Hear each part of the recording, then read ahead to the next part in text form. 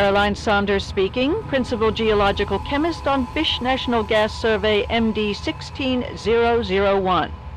Preliminary results from sample site 2 are promising. We're posting similar concentrations as in the first site.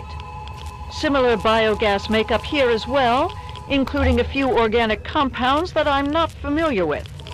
We've also discovered heavy lye residue in a naturally formed chamber at this excavation site.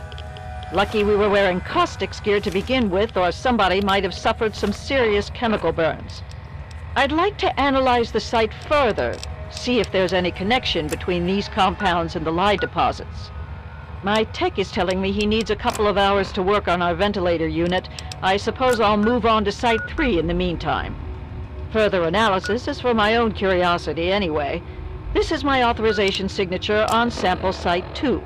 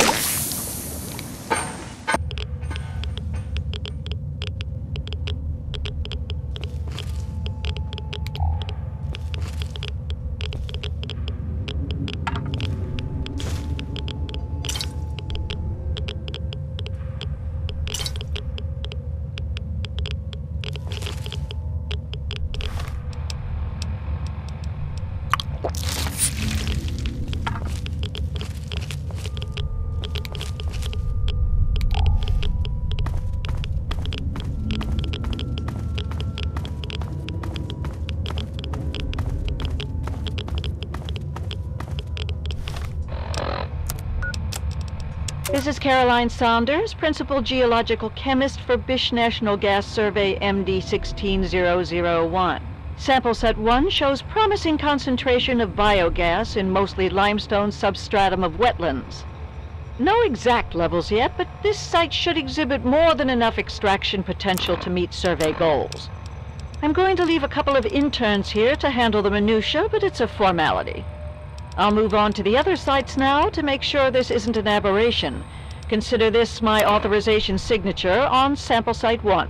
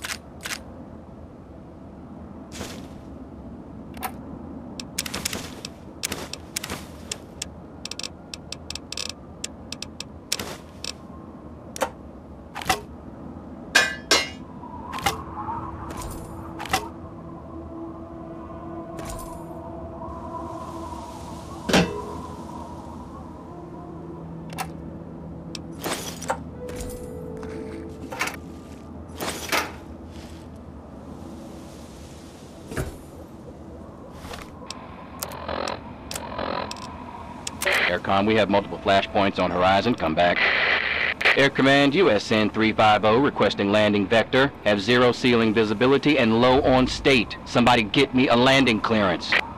State 1+10 to splash. Have zero read on outer marker. This is USN 350. I'm blind out here. Attempting emergency landing over water. INS pinger active on distress band. Flaps up, descent to 8 cherubs. 3 green over.